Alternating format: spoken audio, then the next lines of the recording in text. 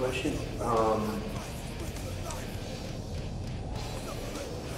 Well, I mean,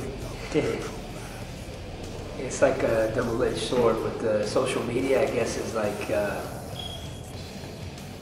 there's a lot of exposure and a lot of ways to reach out to people globally, and I think that's probably the coolest thing about the internet and social media and stuff like that is the fact that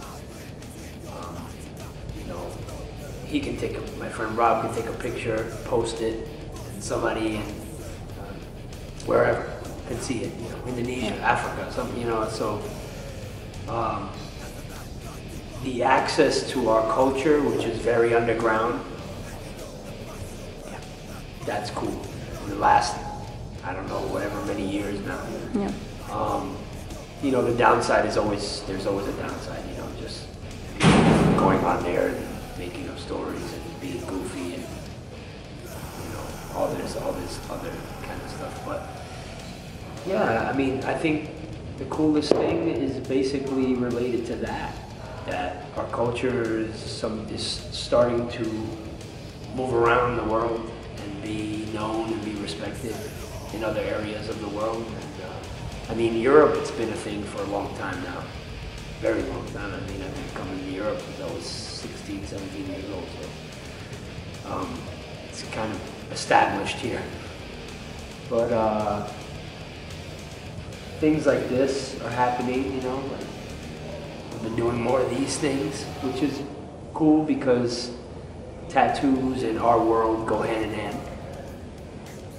Yeah. And so we did a big Paris convention. Now we've been asked to do this convention. For whatever reason, in the last bunch of years, we've been doing things like this, which I think makes sense because it brings these kind of things together, these cultures together. There's been a lot of exciting things in the last bunch of years. Yeah. The festivals have been happening for years now, but which kind of opened up a door. Yeah.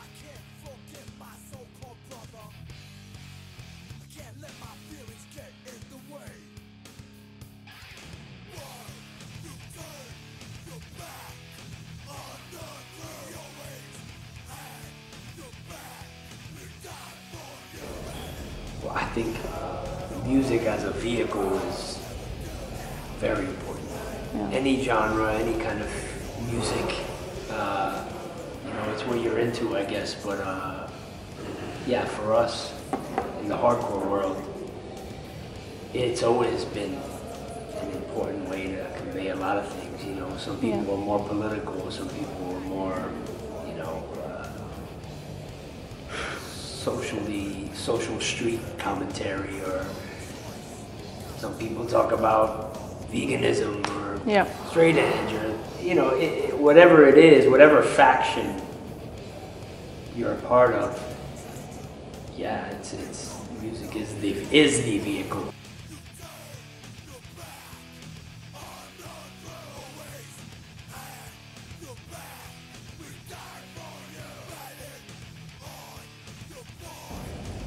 Yes, I do actually. I think I waited long enough, by like 10 years or something. So, yeah. I've been busy. You know, we've been busy with Madball. I've been busy having a family, life. So a lot of things sort of happened between that last release and now. But I recently got together with my boy Stress, my DJ, who's also produced a lot of my stuff, and yeah, he's been sending me a lot of new material, and I've been writing. There's stuff that I wrote like 5-6 years ago that I just never released. So maybe I'm just gonna put everything together and put it out. Oh, cool.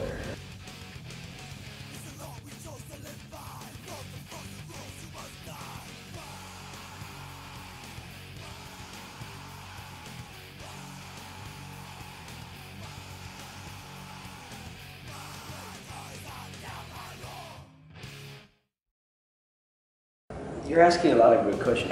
Thank you. They're different, which is cool. You try to, but it's very hard. Yeah. It's very hard to project what happens in a live scenario because that is just a feeling thing. You know, that's just like the show starts and it's just like a different thing, and it's hard to bring that into a studio setting. Yeah. But in the last bunch of years, I do try to imagine what a song would be like live. And I didn't, in the very beginning, our first albums, I didn't think of it in that way.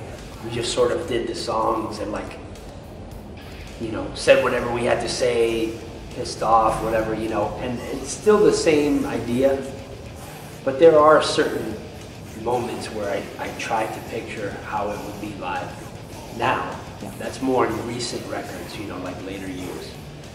And I think that that's not a bad thing, because live is the ultimate experience, you know, with every style of music, you know, that's the ultimate representation, you know? Mm-hmm.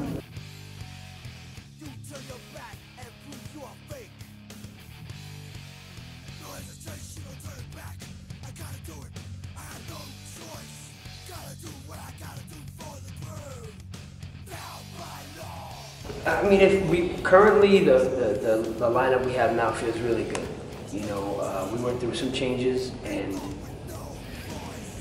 it feels really, really natural and comfortable right now with all the guys. And the newest members are guitarists, and he's never recorded with us, so that's actually exciting moving forward, because there'll be a new person in the mix with us writing and recording it. We'll see what his vibe is and what he brings to the table. But I mean, the personalities and everything involved right now, I mean, top. Everyone's really cool, and everyone's really into what they do and what part they play in the band. Very respectful vibe, very cool vibe. Couldn't ask for a better situation than as far as Madball goes right now. Really, really good situation.